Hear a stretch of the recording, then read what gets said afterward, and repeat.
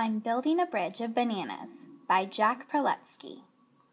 I'm building a bridge of bananas. It's pretty but not very strong. Bananas are not very sturdy. Bananas don't last very long. Initially green and then yellow, increasingly speckled with brown. Inevitably, as they ripen, it's clear that my bridge will fall down.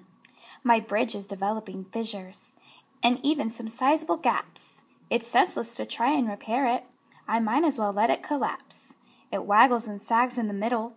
It wobbles and droops at the end. And so I've alerted my neighbors, as well as my family and friends. They're trucking in freezers of ice cream, of every last flavor that's made, plus whipped cream and chocolate syrup, both of premium grade. They're bringing me barrels of walnuts and cherries without any pits. We'll shortly be sharing delicious, gigantic banana bridge splits.